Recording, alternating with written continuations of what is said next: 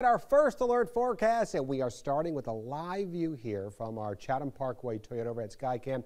Not seeing any of the haze and smoke, at least in the Savannah area. It was a much drier day across the region as far as the sunshine goes. We had a lot of that today, and that's going to continue with the clear skies into the evening, keeping it warm too. A lot of 60s when you wake up in here tomorrow morning with the sunset coming up at 7:04. So hour by hour, it's going to show us temperatures into the 70s here, upper 70s by 6 p.m., low 70s by 9 p.m. At midnight, we fall back into the 60s. We keep that northeasterly wind. That's going to continue into our Thursday. So tides are a little bit above normal astronomical values, but we don't expect any flooding with these tides. As you see, mid 60s there by that 5 o'clock hour. And I think we're going to see some low 60s at that 6 o'clock time frame. Statesboro and Claxton, even over towards Hampton.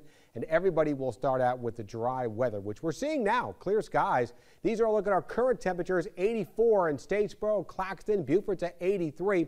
We had a little bit of shower activity earlier with a few clouds from Alma, Jessup southward. That's all moving out of the area, so we should keep things on the dry side. There are a few more showers offshore with high pressure located to the north of us. That circulation is going to try to bring in an isolated shower in here for tomorrow. We do have a rain chance at 10%, but really there's not much of any rain chances coming up, even though we're going to be watching our next cold front stretching from parts of the UP and Michigan all the way down into Texas, getting into our area late Friday. So warm temperatures ahead of that front.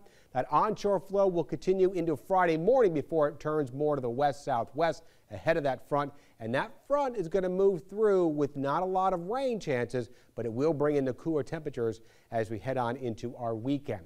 So we get you out the door tomorrow morning with those mid-60s. There is that 10% chance for a shower, mainly along the coastal areas. That'll continue throughout the daytime. But you notice if we get away from the coast, it's really a mostly sunny day with highs reaching 84 degrees, and that is right where we should be this time of the year.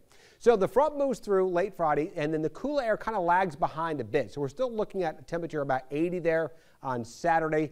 Very slight chance for an isolated shower early on Saturday, but I think a lot of us will be mostly sunny.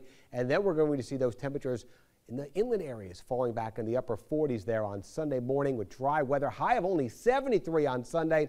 Coolest morning coming up on Monday, mid to upper 40s here heading into Monday morning, even around 50 degrees here in Savannah. Could be our coolest morning since back in May 4th when we had 49 officially here in Savannah.